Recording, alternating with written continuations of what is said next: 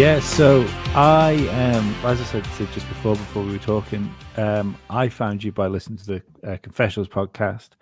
I think it was a while ago, wasn't it? I got in touch with you. I think it was like a few weeks ago. So I've been the one you've been speaking to on X, and as soon as I listened to the Confessionals podcast with you on, I spoke to the guys. It's like I really want to get her on the show because it was such a crazy story that was put across in such a believable way that it was strange because I'm listening to this thing going, I shouldn't be believing this as much as I am, but it came across in such a natural way. I just thought, right, well, there's something. If nothing else, I know this lady isn't lying to me when I was listening to that. Thank you. So I think the best way to start this for our audience, I would implore them to go and listen to the Confessionals podcast that you were on, which I believe the episode you were on was called Soul Trap. Yeah, and but if you'd like to briefly sort of summarize who you are and sort of what your message has been and your experiences, that'd be great. Well, who I am. You want personal information? I'm 55 years old, been married for about 26 years. I was in law enforcement for many years. I was an investigator. I worked undercover. I worked at internal affairs to summarize that. And at the very same time, I'm one of those people who's getting snatched out of my bed at night. And it's something that's been happening for my entire life. It's something that runs in my family. It's generational. And to get to your point, Lee, about how unbelievable this is, I've just now wrapped my own mind around it very recently in the last year or so. I had a very, very difficult time even believing this for myself. I came from a very, logical, analytical, investigative background. I came on the job when I was 21 years old. So I spent the majority of my adult life in that type of mindset, looking for evidence and being analytical and being logical, etc. So I had a very difficult time with this as well. And I appreciate that your audience is apparently even open-minded enough to listen to the story, because it can be very unbelievable. It is unbelievable. It's the stuff of science fiction. And it's very difficult to wrap the average, everyday, normal human mind around these things until you start hearing similar stories from so many people. One thing I learned just in my law enforcement background is, something can sound kind of outrageous, but when 10 people are saying it, even though they might have different perspectives, they might have seen things a little bit differently, they might have witnessed, certain details that might not be exactly perfectly aligned with each other. But if they're all saying the same basic thing, there might be something there. And so I would just encourage your audience to listen to me and other people who say similar things. Just listen with an open mind and kind of just take it in and ask yourself, could this actually be happening? I had to do it myself. I still sometimes stop and look around and go, I just can't even believe this is happening. So I fully appreciate that point of view. This has been happening to me since I was a kid, but I didn't put all of those pieces together until I was an adult, and actually very recently in the last 2 or 3 years. What really stood out to me, we've had people on before, and I won't go too much into that, but we've had people, and some of the stuff that you said in the interview that I listened to on the Confessionals, I rang Lee immediately after, and I'm like, wow. I said, we've had this before. And I've never thought of it that way. For quite some time, we've been thinking, is it demons? Is it dimensional beings? We keep hearing this. What actually is it? But for somebody who's lived it, what was that realization like when it just clicked? for yourself? It was devastating for me. I had a very, very difficult time with it. I went through a full-blown personal, even spiritual crisis when I realized this was happening. When I realized that when my worldview, it just got completely turned upside down.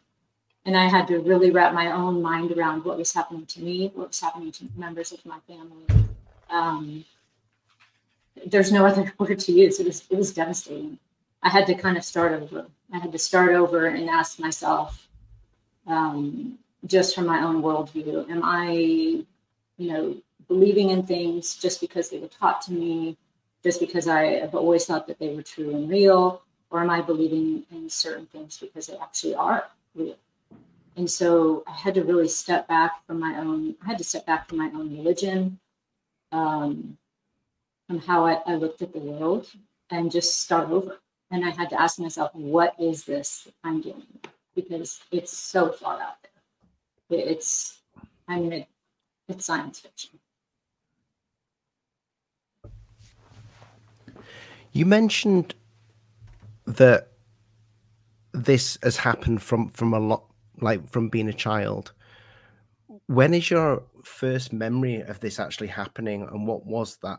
Just briefly, I know you've mentioned this on other shows, but just for our audience, what is your first memory of what happened? I'm sure. So my first just out there memory or things that, don't really fit into a normal paradigm is I was about 3.5 years old. And what has happened is I've kind of gone back and reconstructed a lot of my childhood. I've drawn diagrams. I've spoken to my parents and, other relatives and just trying to figure out where was this, when was this happening? So I was about 3.5 years old. I was living outside a naval base in New London, Connecticut. And it was night. I was in my bed. And I woke up frozen and not able to move. And there were two very tall, they were white to grayish entities standing in my doorway. At the time, I had no reference whatsoever for what this was. I don't remember feeling any fear or anything like that. I had that feeling that they were kind of peeking in at me, kind of investigating or looking at me. And then that was it. And I don't have any memories before that or after that particular incident. So that was the entirety of that incident. I just woke up, I looked, and I thought, what in the world is this? But I'm a kid, don't have any reference for it. And so that was the first memory I have of something, what we would refer to in the UFO community as something anomalous happening. And then, it kind of went on from there. I had a couple of interesting incidents as a child, several, and then it continued into my adulthood. And then it wasn't until, if you've heard the story, it wasn't until I was a full-blown adult in my 50s that I started putting all of these pieces together, that I kind of just stopped and I just said, wait a minute, this is maybe not normal. And I started putting all these pieces together to kind of get the big picture. And this happened before I came across, any other people this was happening to. And so it was very difficult for me to stop and say, wait a minute, what is happening to me? This makes no sense. And then to come to find out that it's also happening to my mother. It's happening to other members of my family. It's actually happened on both sides of my family, on my mother's side and on my biological father's side. And so it was like putting a big puzzle together. And then finally, after that, I've been having to admit to myself what was going on. I don't think most people want to get up in front of other people and speak about something that makes them look insane. No, it's just definitely not high on my list. I think you might have asked, why I'm here, what is my message? And the message is, this is happening. Mm-hmm. It's probably happening to people you know. And people are very, very afraid to talk about it. People lose their families and children. They lose jobs over this. They get called crazy. People have been committed over this. There's a good chance people have been killed over this. So it's not something that very many people really want to talk about, especially to strangers. I mean, we can hardly talk about it with our own families. So to talk about it with strangers is a whole other ballgame. I have found myself in a position where I am able to talk about it because I am retired. I don't have a lot to lose. I'm not trying to get custody of any kids. I don't have a job to lose. I just don't have the things hanging over me that are hanging over a lot of people who aren't able to come out and talk. So that's why I'm here, to talk about it, to try to bring it, a little bit more mainstream, because the bottom line is this is probably coming to the kitchen table at some point in the future. Will it be this year? Will it be 5 or 10 years from now? I don't know. But it's going to be something that we're all going to be talking about. And one of the most important aspects of it is people like me who are being taken out of their beds, and even during the middle of the day, out of the living room, by these creatures that we can't even, I don't want to say we can't begin to understand them, because I think I have a pretty good understanding of it. But just to keep in general terms, the general public will have absolutely no frame of reference for what's going on. Yeah, it was something I found interesting, because I listened to your show on the confessionals when it came out, so that would have been quite early this year, wouldn't it? That came out, I think. I listened to it again today before we did this, and one thing that really jumped out to me on the re-listen was when you said then that this is going to be something that will be spoken about in the future. I think you said, like, in the next 5 or so years, and it's not 5 or so years, is it? Because this whole narrative of the phenomena being more spiritual, being more interdimensional, this is something that's being put out there now by people like Tucker Carlson and stuff like that. And I've said on our show before, I think this is the natural progression of the UFO topic in general, is to take it away from the Star Trek type, the Star Trek lens, and to take it somewhere else, and possibly not even progress it, possibly take it back to something that maybe we knew more about in the past than we do now. Yeah, I think that's going to become an important point. So I'll kind of go over a couple of points. So I am a Christian. I was born a Christian. I was raised in the church. I ended up as an adult with a very, very conservative point of view on Christianity and on religion. And when I realized what was happening to me, I had to disconnect from that worldview. When I first heard Ray Boucher discuss the idea that aliens were related to demonic entities, I completely rejected it. I thought it was absolutely ridiculous. At this point, I thought I was dealing with ET, aliens from outer space. We called them aliens. I'm not sure why. But this is just, the extraterrestrial hypothesis, aliens from other planets, etc. This is what I thought I was doing. And I completely rejected anything having to do with demons or spirituality or religion or anything else. I just thought these are other creatures in the universe. The universe is pretty big, and these are other creatures that are out there.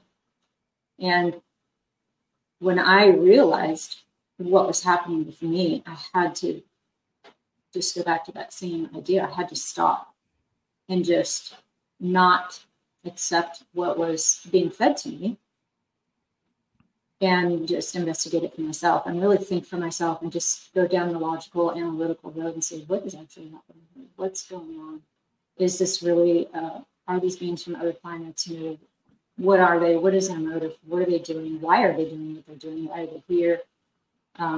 Etc. And so I do think this is going to become a topic that we're all going to be dealing with. If you're listening at all to people in ufology, it seems like I've only been in the community for about a year, but it seems like every year they're waiting for disclosure from the government. And it seems like every year it's imminent, it's coming. It's going to be this year, it's going to be next year, it's going to be next year. So while I again, this year, it's supposed to be October. Okay, well, these dates come and go, and it hasn't yet happened. But yet we seem to be seeing it more and more in the mainstream. I mean, just in our Super Bowl commercials, there were 4 or 5 commercials about aliens. And so it seems like they're kind of prepping us, even just through the media and through our movies, etc., for something. Will it happen this year? Will it happen in 5 or 10 years from now? I don't know, because every time it seems like it might come out, it kind of gets pushed off and pushed down the road. So I don't know when it will happen, but I think slowly but surely over time, it's going to become more and more of a topic that regular, average, everyday Americans will be discussing. And it's going to have to be big at that point, because our regular, average, everyday Americans and people in the UK, like yourselves, we're just trying to pay our bills and stay above water at this point. We don't have a lot of time to talk about aliens and where they come from. So despite something like 50% or more of people in the world believe in these creatures, we don't spend a whole lot of time on worrying about it because it doesn't seem to affect our everyday lives. But I'm coming from the standpoint that they do, in fact, affect our everyday lives, and they're affecting people that you guys know in person, probably affecting people you are close with. And it's just something that nobody wants to discuss, and everybody just kind of pushes it under the rug. So imagine getting to the point where we're all comfortable discussing UFOs, and then moving beyond that conversation into what are they, why are they here, what are they doing, what have they been apparently doing for at least decades, if not possibly thousands of years. So it will be interesting for sure. I mean, it's kind of an exciting time to be alive. So, yeah, there was an interesting thing with that just today. I noticed the news story that came out that what was like aliens might have been here all along and not from space. And then you saw a list of all the news companies that basically ran exactly the same story. Now it's not organic. When a story, you can kind of get it if it's a big politics story or something like that, but something as random as aliens are from Earth and all the news networks run with it. It's clearly a memo has gone round at some point. I was going to ask you this later on the podcast, but seeing as how we're on it now, it kind of fits. What do you think the reason is for the disclosure movement? Because again, I know on the podcast I listened to you on, you said you felt like there was 2 sides there and like two reasons for what it could possibly be. Because I still can't make my mind up about like who the players are, what they're doing it for, and if they come from a place of good or evil. Well, I think that's probably because there are so many players and probably so many factions of these creatures. So I think that it's a complicated answer. So if we're talking about disclosure, it looks like we have at least 2 sides. It appears to be one side kind of fighting for this information to come out, and we appear to have another side fighting for the information to not come out. I look at that as I would never say that the side that appears to be pushing for disclosure is the good side, and the side appearing to push for not disclosure is the bad side. But that's kind of where normal, average, everyday thinking would lead us. But we can't really do that. We have to ask ourselves the deeper questions: who's motivating? What are people being motivated by? What factions are behind this? Are the non-human intelligence themselves controlling it? I think we have the government involved. I think we have private corporations involved. And so I think it goes beyond just one entity either pushing for disclosure or not pushing for disclosure. And then what would those reasons be? There's probably some good people out there who are thinking, man, this is something that the world needs to know about. It's not okay to hide the very nature of our existence and our reality from humans. It's not okay. So there's probably that side out there, and there's probably some private corporations, contractors who absolutely do not want that out there, because then it's going to lead to their own technology and their own abductions of humans and their own using of humans to get this technology. And then I think you just have your average everyday people in the United States government and likely around the world being worried about what this means for humanity. You know, do we want to crash the stock market? Do we want to crash the oil markets? You know, do we want people not going to work or being afraid to go to sleep at night? I mean, there's so many implications to this. I do think that there's multiple sides at the table. And I think that there's multiple things going on with a lot of different motives. Hopefully that answers your question a little bit. If not, feel free to go right back to it. Do you think there is any human collaboration with the entities? Oh, absolutely. There's no question. There's no question that there's human collaboration with the entities. In fact, so many of my experiences have taught me that I think there's a really good chance that they're just working toward the same goals with each other. So do they have the same motive? Probably not, but working together towards the same goals, I think absolutely see that as being one of the possibilities out there. We had a guest on, Tupacabra. He's great. He's great. I consider him a friend of the show. He's a really nice guy. Very intelligent, very on it. And we were talking about private companies tracking certain individuals, private contractors tracking families and individuals of experiencers. And you were just referencing private companies doing abductions. What do you believe the end goals of these are? I mean, I understand that it's the same end goals. I guess I'm asking them, what is the end goal of these abductions and experimentation? What are they trying to ascertain? So for our governments or our military industrial complex and these private corporations, these contractors, you know, we probably have some billionaires in there somewhere with a lot of money to throw around. I think that they are looking for the tech. You know, they're looking for the tech to use for themselves. I think there's probably some military applications to it, you know, some world domination applications to it. But I think it actually goes beyond that, because I think there's actually a personal aspect to it as well. I think that, have you guys heard about these so-called agreements that might have been made between our governments and between the non-humans? You guys heard about this idea?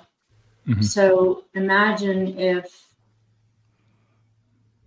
some of us are aware, at least a lot of what's actually going on. And we're aware that there's an end game at play. And these people have the possibility or the chance to maybe save themselves through this technology. I hope that makes any sense at all. But I do believe that humans have traded saving themselves, immortality, technology, psychic abilities, etc. So kind of gifts from the gods, if you will. And they're using the rest of us, or some of us anyway, to kind of figure out this technology and how it works and how they can best use it. I hope that answers your question. I was going to also ask, we know with abduction phenomenon, seems to be a correlation to phenotype, blood types. Are you aware of what yours is? I am, and I am not an Rh negative blood type. You're a positive. So I'm positive. I'm a positive, although I likely come from a negative line. So I do have BAS in my history, in my genetics. So for you, it would be a non-dominant gene. It would be recessive, yeah. And it does look like that's going to end up being a factor for both humans and non-humans. They're definitely interested. They're interested in the Rh factor. They're also interested in things like the MC1R gene, which is the red-headed gene.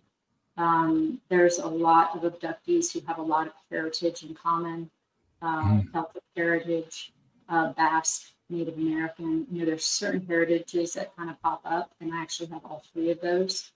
So I actually find myself interesting because I don't fall into some of the categories, but I do fall into others. So putting those puzzle pieces together. A lot of us have military family, intelligence families. You know, there's a lot of things that link a lot of abductees together. But I can't, I've never been able to narrow it down and get, down to the nitty-gritty as to what they're actually interested in. It seems to be a few different things. A strange jump. You had also mentioned in a podcast that I'd heard talking about the lady, right? The woman who appears to some and not to others. I've always found that interesting because you were the first one I've heard reference it in a way that is not so positive, fanboyish. And I am not a fanboy. I'm not a fanboy of hers. I have a distinct feeling, maybe even an understanding of what that is. And I'm always a little off put when I start hearing people gush about it. I was wondering if you could expand on that, because I think that was interesting. It caught me in a way that I've never heard anyone else talk about. And I don't even remember what I said about the lady, what you heard, but I'm not a fan either. Yeah. So even when I first heard about the lady, I came to this topic a complete novice, having no idea what was going on. I just knew about my own personal experiences. And then I started coming across other people who are having the same types of experiences, other abductees, people who have seen the lady. So just on a personal level, my biological father's family were involved with the lady and an entity called the Nino de Atocha. And it's basically baby Jesus. Go ahead. Oh. I was going to ask, was the family involved with the occult? Absolutely. Yeah, they were involved with the occult. I have, my biological father is still alive, but I have diary entries from him saying that he used to think Christ was the real Christ until he met Domino. And he was turned onto the actual real Christ, which is this, in my personal opinion, fake baby Jesus. And the lady and fake baby Jesus are involved together. These entities kind of show themselves all over the world. They show. I think Tupa has seen the lady. I'm not sure if Me too. Me too. Me too. No, I can't remember. My mum's rhesus negative. And you're a ginger. Yeah, I am a ginger. Yeah, I apparently saw her when I was like 3 years old. I used to tell my mum, and then one night my mum saw her. That same night that she saw her, she had a miscarriage. So I have no idea. My mum calls me the miracle child because she had 8 miscarriages. Because something to do with the gene doesn't. I don't understand it, but yeah. Or something else. Because you probably have a fascinating story that maybe you haven't looked into. I'm not familiar with y'all's stories, so that's fascinating. I can't remember seeing the white lady. My mum said I used to say that. So I've had an interesting history already, just with the 8 miscarriages. So that's. I've had a conversation with the white lady before. I'm aware. Oh boy. And the male, opposite side of the fence. That's why I'm not a fan of. I picked a team. Yeah, I picked my team too, and it doesn't include the lady or Domino. So here's what's interesting: if you were to ask, if you're hanging out with 20 friends in the backyard, and you were to ask your 20 friends, how many of you have seen an alien? Probably none of them have seen an alien. You should meet my friends. Well, depending on your crowd. Okay. I live next to a government secret lab. Oh, there we go. So everybody there is just everybody put the phones in the box. They off? We outside? Well, let's start talking. There's probably a reason why all 3 of you were involved in this topic. So you can ask your same 20 friends, has anyone seen a UFO? Well, if you're at L. Dave's house, a lot of those hands are going to go up, right? But then if you ask your 20 friends, has anyone seen a shadow being or the lady or fake Jesus? A lot of hands are going to go up. And there are so many of us out there who have seen these apparitions. And it's, in my humble opinion, all related. I mean, even if you look at the Chris Bledsoe case, you guys are probably familiar with that. Yeah. You have even Bledsoe going from what he described as we would call them aliens, in his backyard, all the way up to the lady. And it's all part of the same phenomenon, including the shadow beings that are in his family or his son out of the house. So this phenomenon, it's all related, and a lot of people do not want to wrap their minds around that. I'm not sure why. I think there's a big disconnect between the science and religion or the spiritual stuff that's out there. And I think until we bring those two things together, we're not going to have a full understanding of what's going on. So we have the science kind of try to put us into this box of materialism. And then we have religions saying everything is supernatural. And I think what's going to happen, the answer is going to be somewhere in between. Because I think a lot of this is actually technology. So yeah, we have the lady. My family was basically worshiping these entities. They were involved in the occult. They were involved in human trafficking. Rituals out in the desert, et cetera, et cetera. And so I actually end up having this in my family history. Unfortunately, I also very likely had my own personal experience with the lady as well. And so I'm not a fan. The lady who's the entity involved with Bledsoe actually calls herself Hathor. And so now we're going back to the Egyptian gods. She didn't have a great reputation. She didn't start out with a great reputation, and then she, got a little bit better of a reputation. But I think all of these entities are just these small g baby gods. They've been around for thousands of years. They were probably here before us. And I think it's very interesting how closely they are tied to the so-called aliens and extraterrestrials. If I had to guess, I'd say there's probably about 200 of them. Probably about. Yeah. If not, that would be my thinking as well. And by the way, again, I want to reiterate, I did not start here. I think people like to put me in this little box because I say now that I started out as a Christian and then I kind of disconnected and then I came right back. But so people like to put me in a little box when they hear me speak because they say, well, of course she thinks everything is demonic because she's a Christian. And it's just simply not true. I started out thinking these were our space brothers from outer space, extraterrestrial. That's it. There was no other option. And I mentioned earlier in the show, I actually recoiled physically from the idea that these had anything to do with religion or demons or anything spiritual whatsoever. That was just not on the table for me.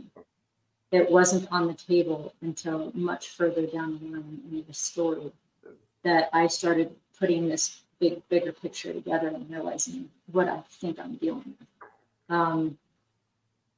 And it all goes back to exactly what you're talking about. Are you L? Are you Dave? Are you L Dave? L Dave. It's a play for the people who read the big book. Yeah, I think it's funny. And yeah, I think it does lead right back down that road. That's where I have found myself.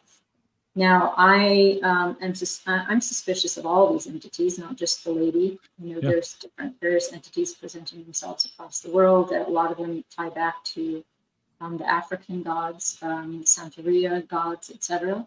So I'm suspicious of all of them. And that's just I just keep them all in one basket of suspicion. And I don't give them any credence whatsoever. So the tie to you and your family you can trace from your father and whatever happened there. It would lead me to another question. Was there, to your knowledge, some kind of a pact that maybe was made with a viscous fluid on your father's side or on that lineage with you? I can't imagine there not being a pact. So unfortunately, I did not even meet my biological father until I was in my 30s. And so the family history comes to me secondhand. Gotcha. So I wasn't up to my eyeballs in the family history. I just listened to him, and I have various aunts and uncle and grandmother, et cetera, at the time. A few of them have passed. But I can't imagine there not being an agreement. I mentioned that I have a diary entry from him that he was shown the truth, and then he basically pledges his allegiance to these entities. If you could sell your soul to the wrong entity, that's what he did. Gotcha. They were levitating him in his backyard. Again, he was involved in human trafficking. If we have no idea whether the entity presenting herself as the lady is always the same entity, right? She could be no idea. Showing herself all over the world. It might be 50 different entities claiming to be the lady. We don't know. But I just kind of keep them all in the same bucket. An entity making a pact with my biological father, who's literally human trafficking to names that y'all know.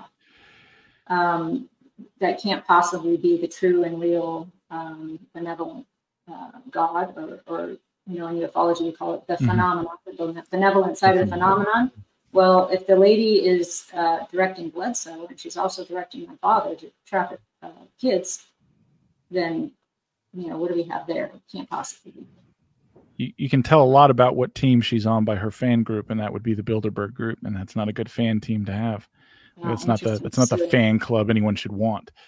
You have information I don't have, so that's interesting. Yeah, they invited Bledsoe out as an honored guest. He didn't go, allegedly. And again, I want to make sure that people don't think that I'm disparaging Bledsoe himself. I've heard that he's a gentleman and he's a lovely person, and he's probably very kind and sincere.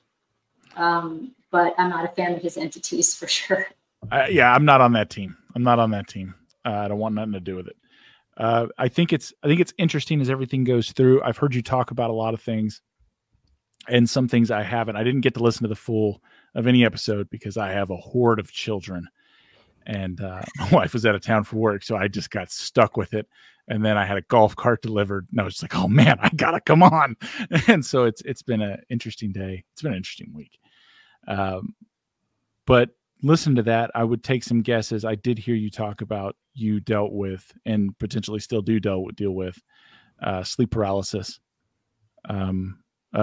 lucid dreaming on the verge of nightmare dreaming, things I didn't hear you reference, and you don't have to. I mean, I could be wrong. If I was going to take a guess, I would say from time to time, especially during waking hours, you feel led, if not hear an actual auditory voice in your head that presents as itself or someone that you trust, guiding you on a path. Would I be correct in those assumptions? So the voices I hear don't guide me on a path, but I've absolutely been guided on a path. Gotcha. And so I think for me, it's really important to... because when we say these things, and this isn't my implication, is people jump to schizophrenia. That's not what I'm at. Absolutely. I've been around the subject enough. I'm trying to correlate things in a polite way to give you an opportunity, and I think you're picking up on it to speak about it in a way I think that'll help a lot of people who don't. Yeah, I think it's important to know or to understand that you guys have probably seen the psychiatrist or is he psychologist or psychiatrist who's actually putting the word out. We've been trying to get him on desperately. We certainly have. Yeah, get that guy on. He's amazing. And even when I was on the job, what's that, Ollie? Put a good word in. Yeah. Even when I was on the job, I could tell I came across a lot of schizophrenics. But there's always something there. I always thought, man, what is he seeing? Because a lot of times they would start talking about stuff that was incredible, stuff that I listened to. So I do hear a lot of auditory. Is it outside or inside? I've had both. Okay. Yeah, I've had both. So two separate things. So the voice and emission, I think you were kind of getting at. I'm just writing down a couple of things here so I don't forget. So the voice I hear is, I've had it both. I've had it inside my head and then outside my head. And my husband has actually heard some of the auditory messages. I shouldn't say messages. He's actually heard some of the sounds that have happened outside of my head. Things like knocking and chimes and bells, etc. As far as voices inside my head, I get messages constantly. I get messages in the form of audio. I get messages, what a lot of people call them downloads, where I just get a bunch of information plopped right into my head. And in that moment, I know all of the secrets of the universe and I understand everything. And then when it comes to actually trying to translate it and to get it out and to put it into language, it can be very difficult. And, a lot of times I just try my best and jot down some notes and write down the overall idea of what's happening. But the audible messages I get are very interesting. They're usually pretty short. Sentences, a few words, and sentences. But with all the messages I get, with the downloads I get, with the messages I get, and even with the mission that I find myself on right now, I am always looking for the deception and the manipulation. Mm-hmm. I ask myself every single day, am I being used like Chris Bledsoe, even though my audience is very, very small? Am I being used by the phenomenon to get out a message that may or may not be true? So I'm always looking for the deception in any information that I get, in any information I come across, any road that I feel like I'm being walked down. I'm always trying to even just evaluate myself, or does this even make sense? Am I myself being used? And I think I am being used, to be frank, by both sides. Your experiences as far as like malevolent forces, that like the malevolent side of it's quite obvious. You know, when you're being snatched from your bed and things are happening to you, it's quite obvious what those parts are. Have you encountered a benevolent side to this that you can at least semi trust to be benevolent? You know, obviously you just said there you're going to be skeptical of whatever you're given, but it seems that if there is any benevolent side to this phenomena, that it comes across in such a subtle way, and it doesn't help as much as the malevolent side tries to destroy. Yeah, I call it non-interventional. So the benevolent side seems to me to work through, it's subtle, it works through synchronicities and guidance. I think the benevolent side likes to see us helping ourselves along the way, and not just, laying back and saying, when are the benevolent entities going to come save me? So that's been my experience with the benevolent side. I think it is there. Christians would call that side angels, messengers of God, what have you. They seem to hand information out at the exact right time, through a lot of subtle synchronicities, open doors, just information flowing, rather than the interventional side. So I think that, the whole idea of having an angel on one side and a devil on the other side is probably going to have some truth to it. And I think the negative side, its job is to pull us away from the light, and they'll do it. I say it by hook or by crook. It's just an old saying from the job. They'll do whatever it takes. The good side is very subtle. I think the only time they become interventional is when the bad side is completely overstepped. When the negative side is overstepped, I think they can and do become interventional. But I think they are ruled by some universal laws that, how much growth can we achieve if it's being handed to us all the time? The rules. And so I think, there are just some old parables that will come into play here, and I think they're just very, very different. And it's not the ones showing up and ripping us out of our beds at night that are the good side. And unfortunately, most people in this field believe that they are the good side, and that they're going to show up and save us from ourselves. When you say synchronicities, what type of synchronicities do you mean? Oh dear. Well, I think we've probably all experienced a synchronicity, when something's happening at exactly the right time and it seems like a coincidence.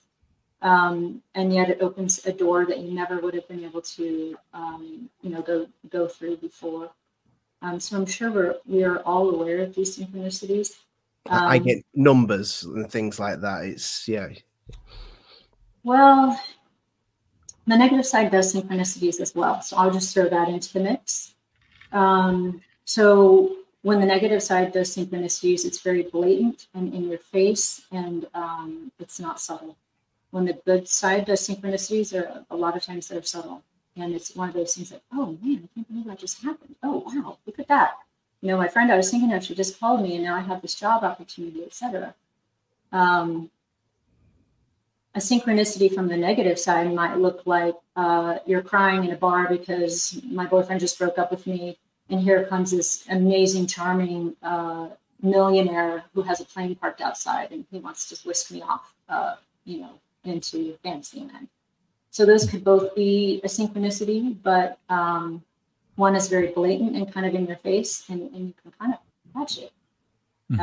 And there's a lot of red flags around it. And then on the good side, a lot of times it's just very subtle. It'll be something beneficial to you. It could be something you've been working toward for yourself that you're trying to make happen, and all of a sudden you go away things. So I do want to throw out there the negative side can induce synchronicities as well. That's my personal opinion. I have a couple other questions that'll be kind of strange, not to jump in there, but it's very important to this topic. Keep jumping. Yeah, I do that a lot. I apologize. I do too. I'm sorry, but I'm not sorry. Yeah, I'm sorry, but not sorry.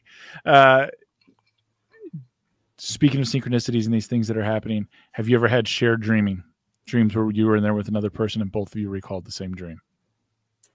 I have, but to go beyond that, I've actually had some interesting shared experiences with my husband that were probably way beyond dreams. Okay. My husband's actually seen some of the same entities I have seen. We've had a couple of instances where we were in the same place on the same kind of so-called mission.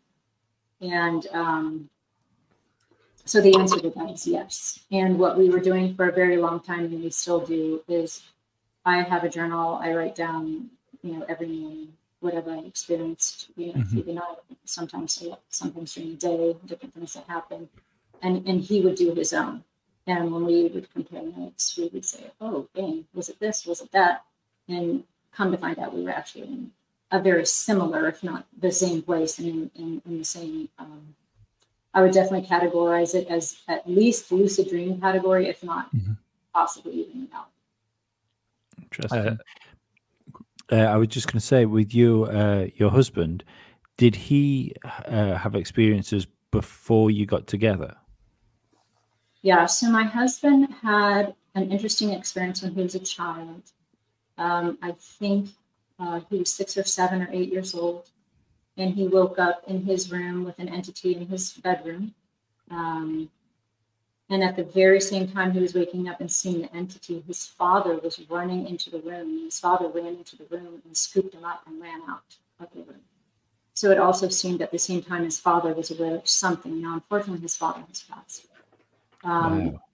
But it seemed that his father was aware of something happening at the same time that he was seeing something there. So, and you're going to find with a lot of abductees, a lot of people who call themselves experiencers, were actually brought together. In many cases, a lot of people are brought together. It's not unusual to find married or even just dating couples, and both of them have a story to tell. Another thing I was going to jump out, so I'm going back to the questionnaire. I have a questionnaire in my head I'm working through for a reason that I will not reveal. So everyone listen, just deal with it. Have you or your spouse ever seen twinkly lights in the air? No. Okay. So every UFO I have seen. Oh, not in the sky. I mean, like in the room. During an abduction. Oh, nope. In our home. So the only thing I've seen in our home, I've seen not twinkling. I've seen whitish, not quite orbs, not enough to be defined as an orb, not with a lot of definition, but white. I'm going to use the word orbs because it's not a good word, but not very defined, very, almost secret. And I've also seen a cigar-shaped shadow. And this is just during the day. A cigar-shaped shadow floating right in front of my face. That he has also seen? Oh, that he's also seen. Yeah. That's a good question. I don't think so. I don't think that he has also seen. No. Okay. I could ask him. I could even revisit that. But both of us at the same time. Or seen the same thing within the same period of time. It's okay. It's just it makes me think. It makes me wonder. Yeah, there'll be times that we're talking and reminding ourselves of each other. And, remember this happened, remember that happened. So it's a good question. I'll ask him about. Yeah. Has he ever heard the voice? I don't think so. No. Part of the conversation. Never. I don't think so. The things he's heard that I'm aware of are the bells and the chimes and the knocking and those types of sounds. But I'll ask him. I'll actually write that down and ask him to go through those questions. They're good ones. Can I ask you about the knocking? What do you mean by the knocking? Sure. So I think a lot of people experience this kind of in-between state. It's called hypnagogia, right when you're falling asleep. Yeah, I do. And you're going to find a lot of people who hear these sounds. And then that would be a sound kind of that's in your own head, right? It's in that in-between state. It's hypnagogia or hypnopompia, depending on where you're at in your dream state. So that we have both heard it leads me to believe that this is actually happening, not just in our heads, right? If we're both hearing a sound from outside of ourselves and we're both becoming aware after hearing a sound, that lends to it not being a hypnagogia, which, by the way, just because you hear something in hypnagogia doesn't mean that it's not real or not happening. But it does differentiate between a sound that is happening in your head versus a sound that's actually happening in the physical. I think of it as sounding like a sound that's outside you, but meant just for you. Yes, that's a good way to put it. That's a good way to put it. I have been saved from abductions by sounds. By knocking, by chimes, by bells, by someone yelling my name. I often wake up with what feels like 3 really loud knocks, like someone's trying to knock through my front door downstairs. And a lot of times it's 3 knocks. I think a lot of people hear that very same thing, which is interesting. I think we're going to find out that, or maybe we used to know and we've forgotten in the Western world, that even just your regular, average, everyday dream states and your hypnagogia and your hypnopompia states are actually relevant and something we should be looking at and investigating and considering for being important, I should say, and not just writing these things off. It almost doesn't make sense, does it, with a dream state? Like when you consider half of our life is spent asleep, it almost doesn't make sense that it would just be to give our brains a rest. That we would spend these great lengths of time like switched off just because we need to like process the fact that of the things we saw during the waking hours. It seems like a lot to give away just for that. Yeah, it really does. And I think there are other cultures, especially ancient cultures, and they didn't write off that state of being, and it's for all of us. It's not just for some people who might have interesting dreams. I think we should be paying a lot more attention to it, even if it's, we could be dreaming and just, filing our subconscious away for another day. We could be processing any type of shadow work. We could be processing karma, for lack of a better word. We could be learning lessons in our dreams. We could act out almost anything in our dreams. I think they're more important than we give them credit for, even if there's nothing anomalous happening at all. But I think it also happens to be that while we're in that state, we're much more vulnerable to these entities for them to access us.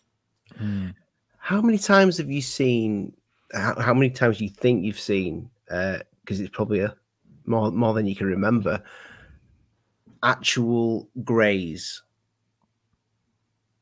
That's a good question. So what I see the most, if everybody wants to know, I'm not sure I've ever said this, what I see the most is the appearance of humans.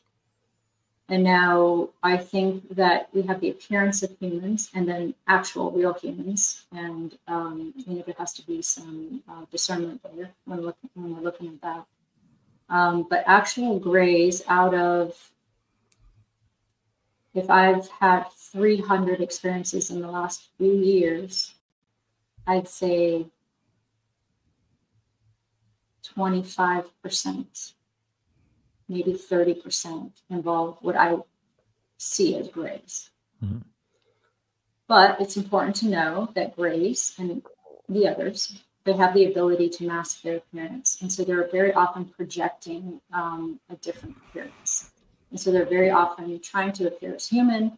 They might appear as a dead relative. They might appear as a cartoon character. They might appear as your boss, etc.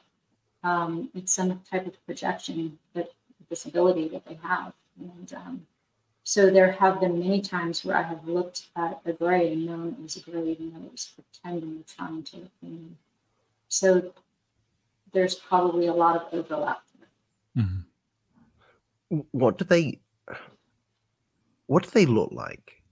Like, because we've had people explain what they've seen as a gray, but how would you describe a gray alien, a demon, whatever it is, entity? How would you describe it? They're not the same thing. So I've seen, I had the entities in my bedroom. They were very tall, so they would not be considered your average everyday gray. Most people, when they're talking about grays, they're talking about the little short ones that are running around. A lot of times my first clue that it's a gray is that they're very short, and it's obvious. They're not tall enough to even pretend to blend in. So a gray that I saw in 3D it had an extremely pointy chin and very, very high cheekbones, and it had eyes. But it was not your average gray that you would see being portrayed, because it had such an extremely pointy, it was a V chin. It was very, very obvious how pointy the chin was. It had a very, very long neck. And those are the things that stood out to me on that gray. But there are different types of grays. And so a lot of the grays I see, they look like old men. So they look like a mixture of a child because of their height, but they look the grays I see are very wrinkly, and they look like old men, for lack of a better way to put it. The grays I see very frequently do not have those eyes that you guys see. I think it will turn out that those eyes or lenses are covering that they put over their eyes. So their eyes are much smaller than that. And they just look like wrinkly old men to me, most of them. But I also see these strange blue things that are also the height of grays, and they're not as wrinkly. Mm-hmm. So if when you say the grays that they have much smaller eyes, like what pop culture gives us, would you liken them more to Aleister Crowley's Lamb? That's interesting. I'd have to look I have a picture here. There. So no, bigger than that. Mm-hmm. The ones I see do not have that giant head like that big giant forehead. Their heads are smaller than that, but bigger than ours, bald and very wrinkly, but bigger eyes than that. Somewhere in between a regular eye and the big eyes that we see, which are probably going to end up being coverings on the eyes. What other entities do you see? Because I know you've mentioned mantids and reptilians as well. So I have never seen a mantid that I am consciously aware of. So all of my memories they're conscious.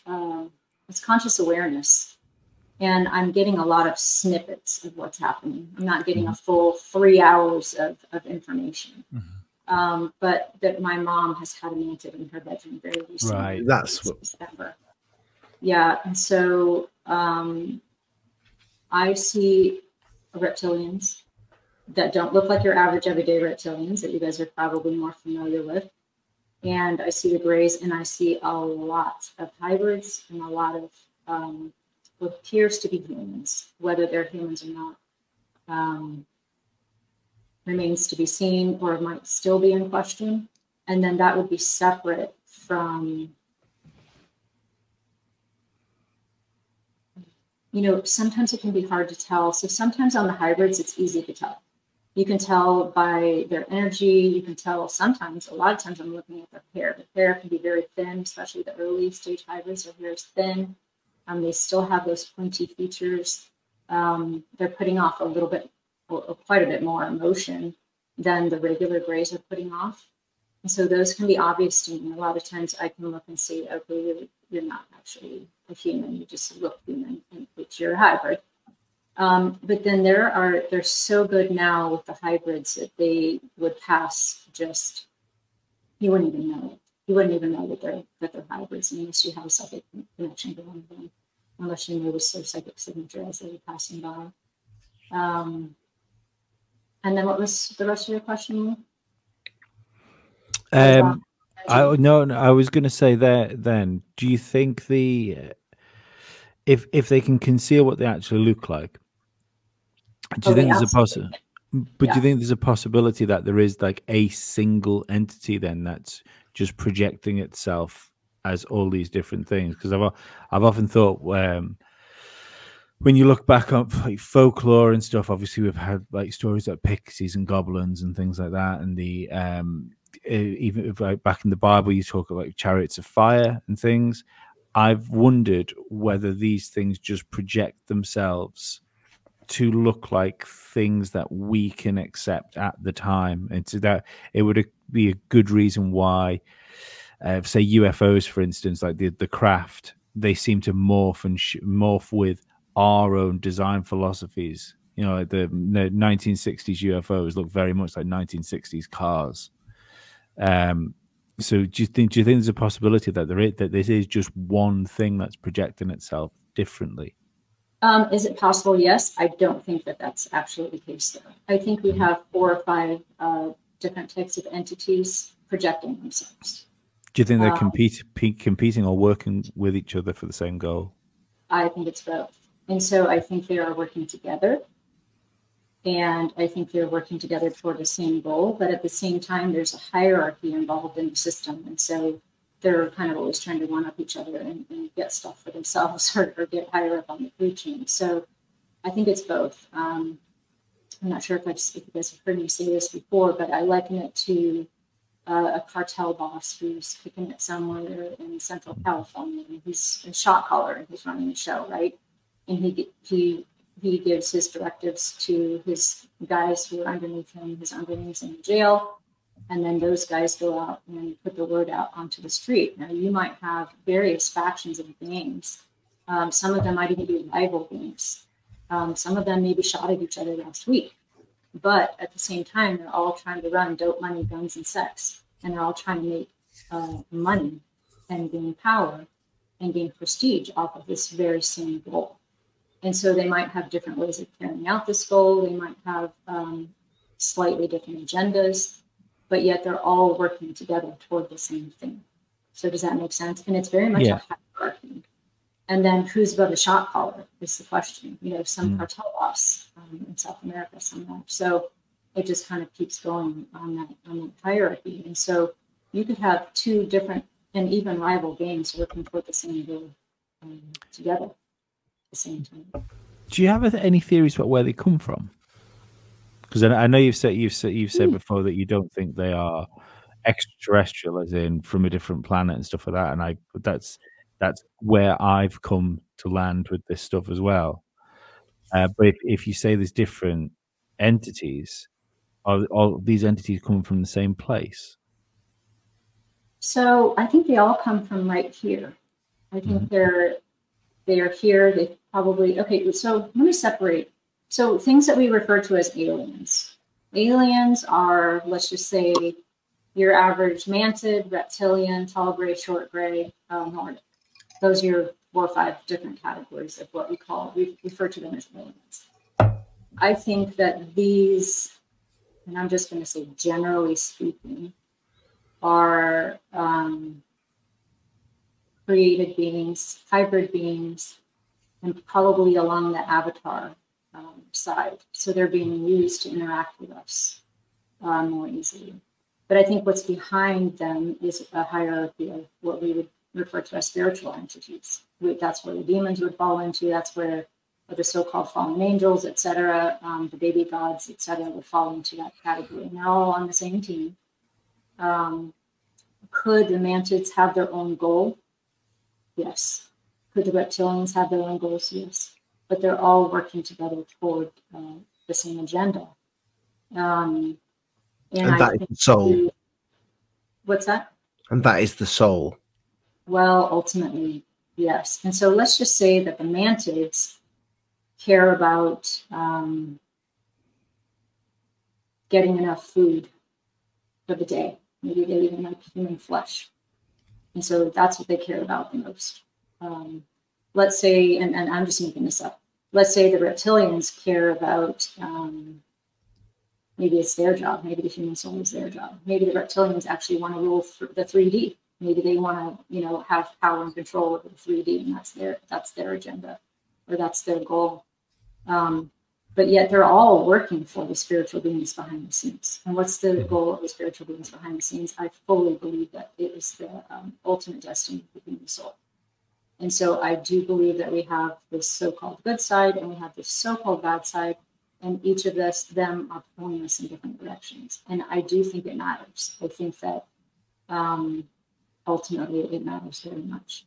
And I think that there's some type of cosmic war happening, and we are not only pawns, but we're also some kind of prize in this war. So if you look at your average everyday alien, I don't think they came from anywhere but here. They look like creatures already here on Earth. People start throwing out the panspermia, et cetera, the Anunnaki, et cetera.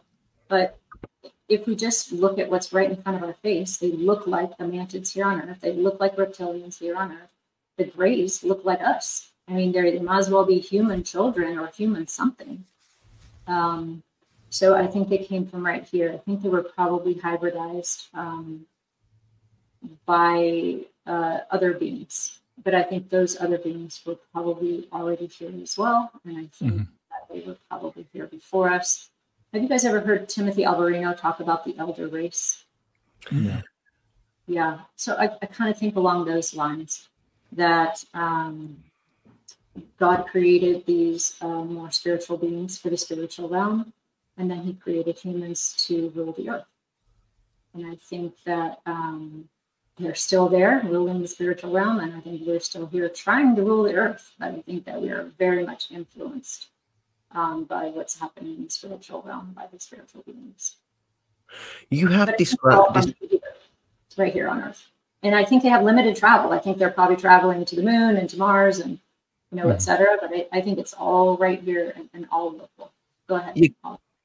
Because you do describe them having nuts and bolts craft still, but behind them is a demon that is essentially controlling the reptilians, the mantids, the Greys. I think you mentioned seeing a demon, and there was a ship involved, and there was a tunnel that the humans was being almost zombie-like going in there. First question, can you describe what the demon looked like? And secondly, I know you touched on what you thought they were doing with these bodies, that they were almost getting reincarnated, but it kind of ended there. That was really close to the end of the Confessionals podcast. I just want you to touch a little bit more on that, because I really read that. I found so interesting. But like, if you, first of all, the demon. Yeah, so we end up going down a bunch of different rabbit holes, kind of like we're doing now. Oh yeah, we do that. I end up jumping all around. So what the demons look like, they very frequently look like, they start out looking like humans. But what's underneath there is frequently an animal head. So this is a head of, there's a couple of different types. One of them has the head of a mixture between a dog and a pig. It would be very difficult to articulate, but I've come across a couple of images that somewhat resemble what I've seen. A black dog head, but with integrated ears and almost a pig snout. So it's just kind of a combination of a pig and a dog on a human body. So a pig dog head on a human body. And then the next type, it looks like the head of almost a panda bear. It's black and white. And again, it's an animal head on a human body. These entities act very differently from your average everyday, say, gray, or even a hybrid, that they're carrying out what seems to be the hybrid agenda. They're very task-oriented, etc. So these entities are doing other things, besides this hybrid agenda. These entities took me to what my perception was a giant mothership, for lack of a better term.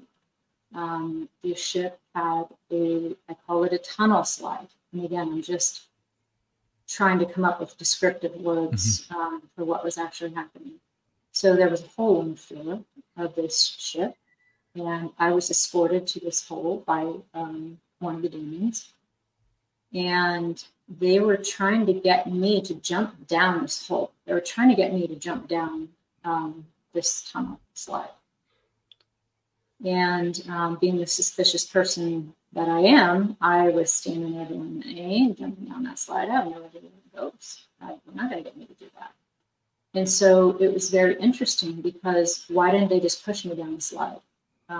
They were trying to trick me to get down the slide. And that just, to me, was some type of level of consent or permission that they were looking for. They wanted me to do this on my own. They tried different things to trick me to get down the slide.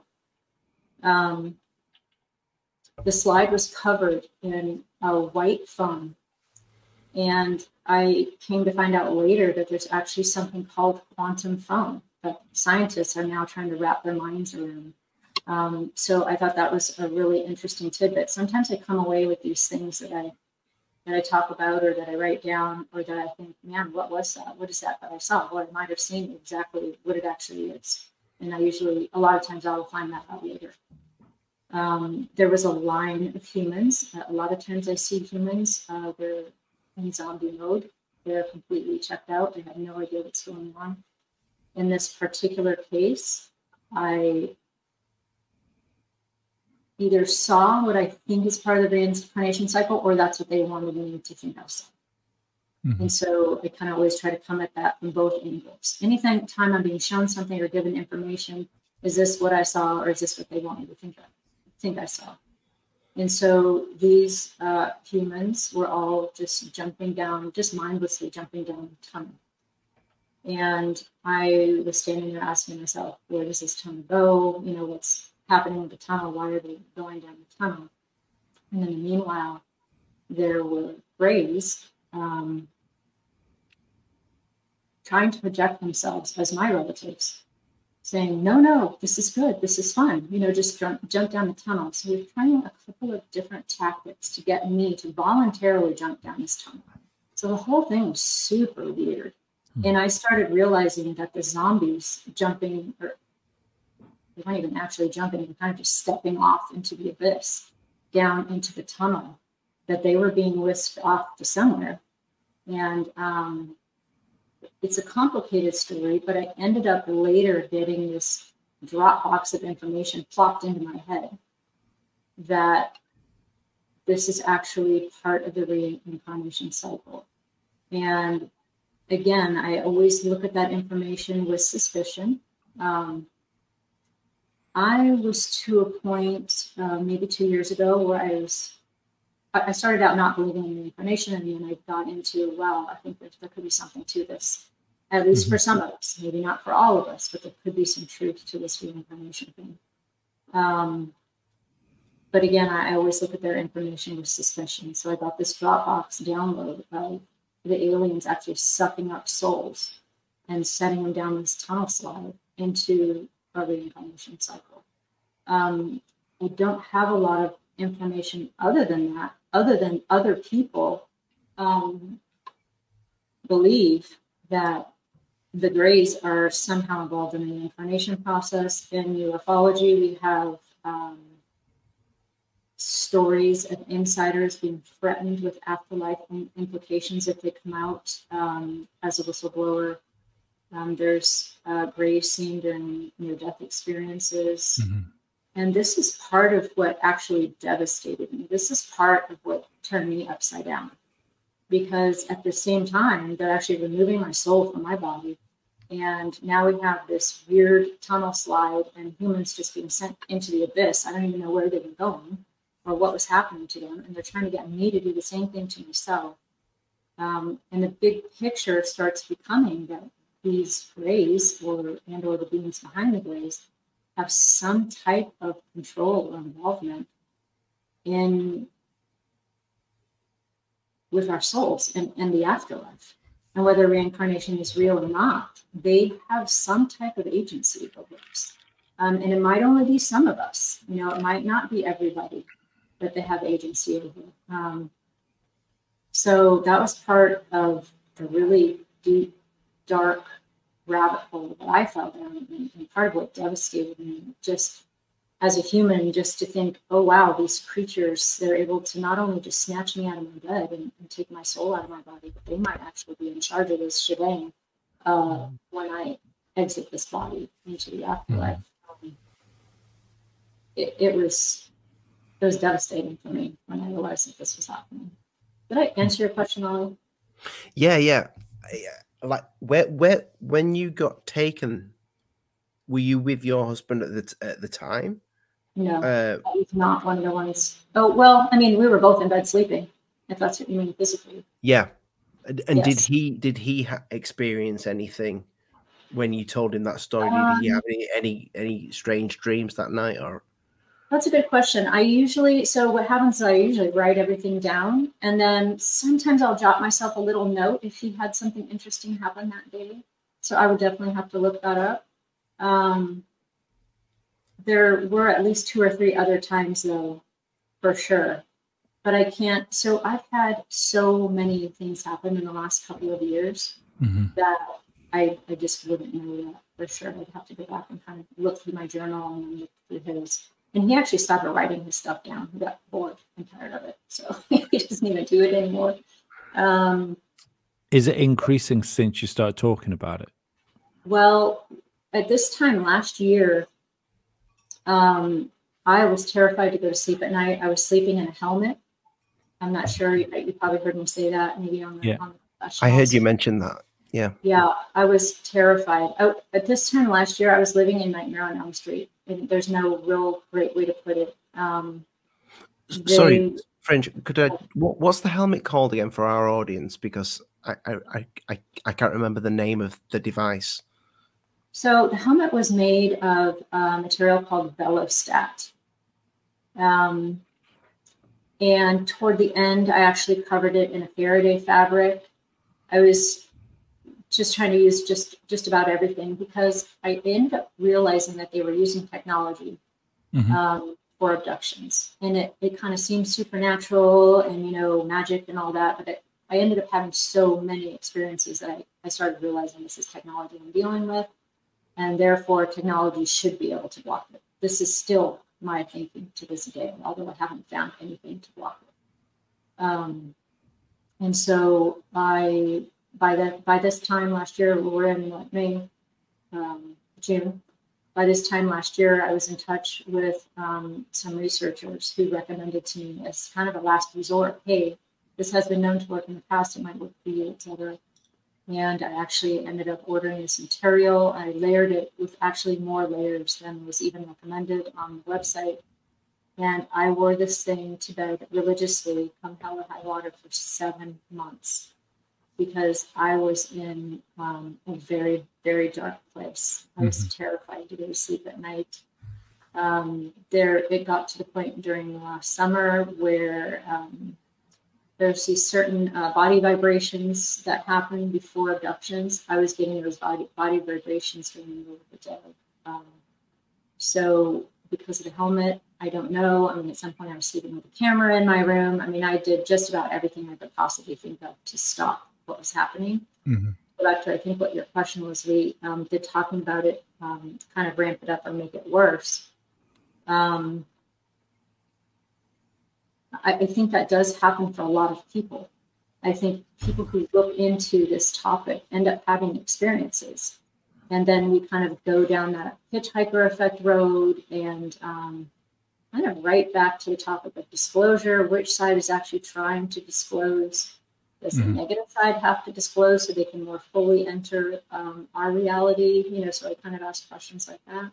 But for me, knowledge is power. And so I do look into the topic despite what's happening to me, because I like to be equipped with the knowledge.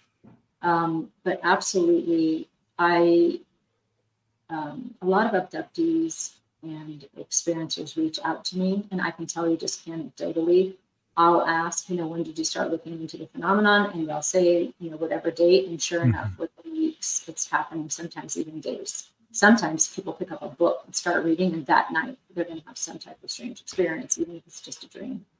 It's a sign that they're willing to get in the game. Yes, it's permission. It's permission.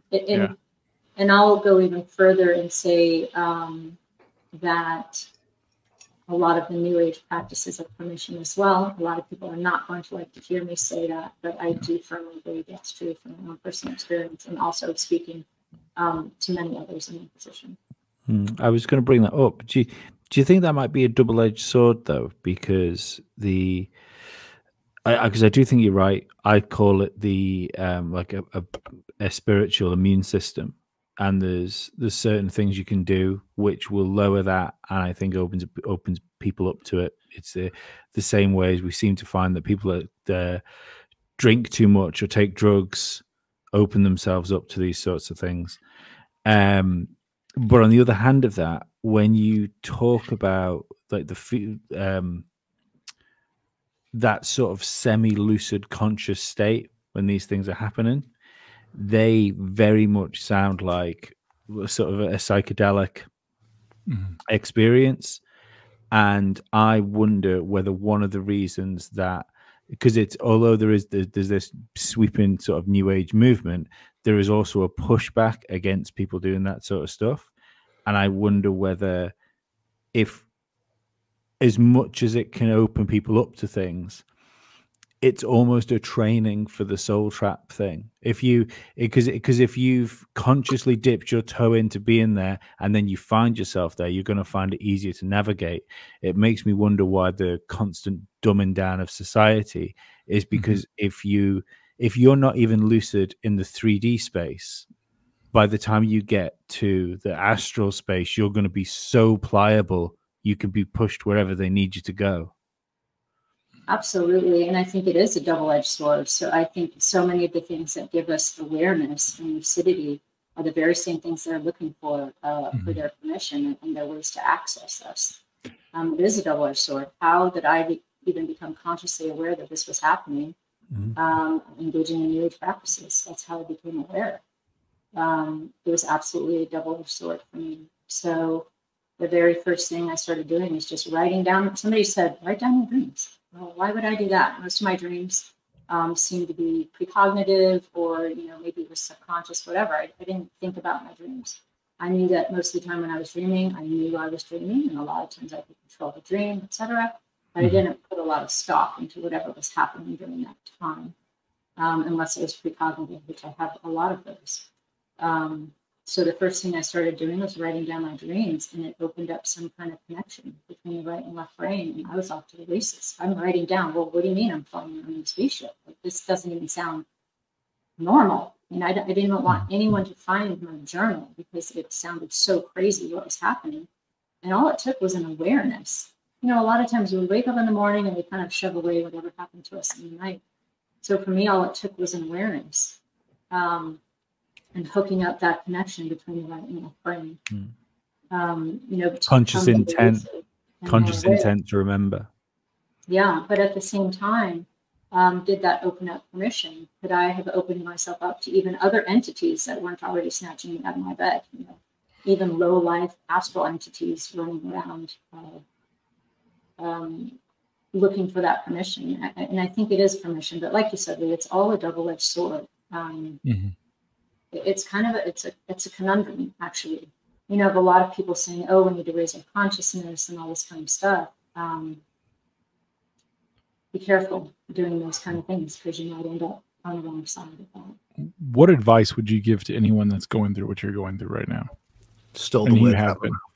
Talk about it. Talk about it with somebody. You know, find someone you can talk about it with, whether it's a therapist or a family member or, you know, some crazy people on the internet. I think it's very therapeutic to meet other people this is happening to. For myself, I thought I was completely alone. This was before I found out that my mom was having the same dreams, and, you know, she had seen Batman and she had seen a mantid in her bedroom, which actually just happened recently. But just finding a community of people, even though, you know, UFO Twitter has its issues, finding a community of people who are talking about these topics is just extremely therapeutic. Realizing you're not the only one. This is happening, and it's probably millions of people around the world this is happening to. And even if you're not getting snatched out of your bed, I think it's good to come to the awareness that we're probably being acted upon at all times by these spiritual forces. And I know it sounds crazy and conspiracy theory type messaging, but I think it's absolutely true. And I think the more we realize we're not alone in the 3D, you know, paying our bills, sending our kids to school, and waiting to die, the better. And the more people you can reach out to and talk to. I mean, I think I mentioned this to Tony, I've had people tell me that they didn't commit suicide just from finding someone else to speak to, because the things we talk about are just, you know, crazy or schizophrenic, you must have a mental illness, or you must have been dreaming, or, you know, that couldn't possibly be real, or some type of psychological explanation for it. And when people realize there's other people out there just like them, and a lot of people out there just like them, there's nothing special about what's happening to me or anyone in the family. It's happening to a lot of us. It can be life-saving, literally. For me, it was life-saving. Well, that's awesome. This is such a big thing. I feel like we could talk to you forever.